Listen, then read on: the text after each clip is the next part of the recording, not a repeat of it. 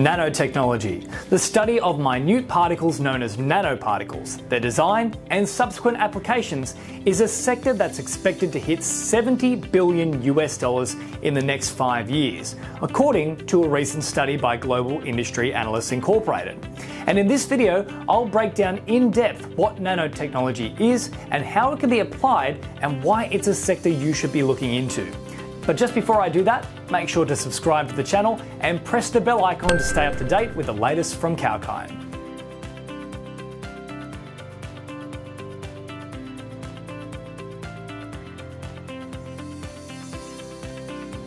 So, what is nanotechnology? In simple words, nanotechnology is the branch of science that involves seeing and regulating atoms and molecules. Every form of matter, be it solid, plasma, gas or liquid, is made up of tiny atoms that are next to impossible to see through the naked eye. Nanotechnology manipulates the whole molecular structure of materials to change their intrinsic properties and acquire others on the back of evolutionary applications.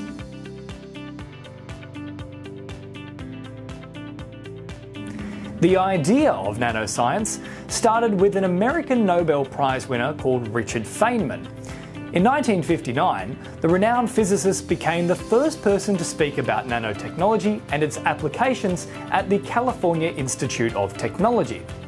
Over time, the nanoscience concept branched out to include other areas like micro-manufacturing, organic chemistry, and molecular biology. It's an area that's gone from strength to strength, with the US having invested over $18 billion in the sector between 2001 to 2013 to help stimulate economic growth. But what are the different types of nanotechnology? Nanotechnology is categorized based on the medium on which it works and whether it follows a top-down or bottom-up approach. Descending or top-down. In this method, the process and the structures are shrunk at a nanometric scale of 1 to 100 nanometers in size.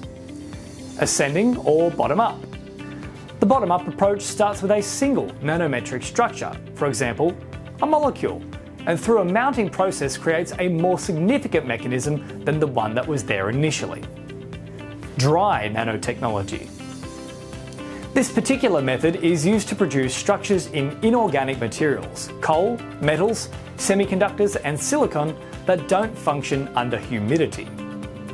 Wet nanotechnology. Wet nanotechnology is based on biological systems that are present in the aqueous environment.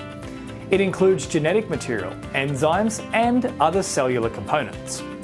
So with all that said, where can nanotechnology be applied? Nanotechnology can be applied in almost every kind of industrial sector, but it's primarily used in the following spaces. Firstly, it's used in electronics, as this field is itself based on similar concepts such as shrinking electronic components.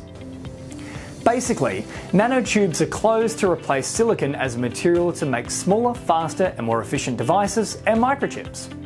Energy. Nanotechnology decreases costs and produces lighter and stronger wind turbines that improve fuel efficiency. And fortunately, the thermal insulation of some nanocomponents can also help to save more energy. Biomedicine. Some of the nanomaterials' properties make them ideal for improving early diagnosis and treating cancer or neurodegenerative diseases. For example, nanomaterials innocuously attack cancer cells without harming other healthy cells. Environment. Nanotechnology is used in air purification with ions and nanofiltration systems for heavy metals. Also, nanocatalysts are available for making more efficient chemical reactions and less pollution. Food. Nanobiosensors can be used for detecting the presence of pathogens in food or nanocomposites. This can improve food production by increased mechanical and thermal resistance and decreasing oxygen transfer in the packaged products.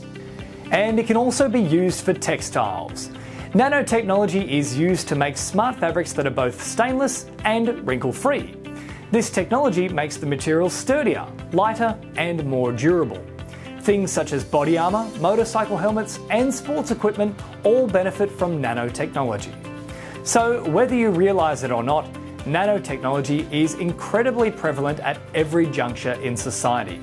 In the pursuit of further technological advancements, with increased government support and private investment, it's likely that the space will continue to grow at an accelerated rate into the future. If you enjoyed the information contained in this video, then make sure to like, share, comment and subscribe, and of course, don't forget to press the bell icon to stay across the latest videos from Kalkine. For more information, just head across to the website, kalkinemedia.com. I'm James Preston for Kalkine.